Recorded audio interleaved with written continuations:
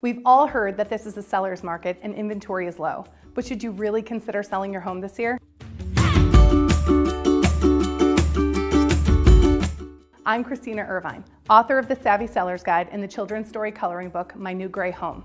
I'm proud to say that since launching the guide, hundreds of people have downloaded it. As a result, we were able to help hundreds of savvy sellers, and I was a top performing agent in our marketplace. If you would like to join in on getting these results, feel free to click the link below to download the guide. So back to the question, should you sell your home in 2021? Well, demand is soaring. COVID has changed the way we work and the way that we live, opening up a lot of people to reconsider what they value in a home. Combine that with historically low interest rates, giving buyers more purchasing power, and you have a market that is booming, and we are experiencing a very strong price appreciation as a result. Only one problem, a lack of quality inventory. So, should you consider selling your home right now? My opinion is a resounding yes. And I'm excited to get you started on your journey to becoming another successful savvy seller.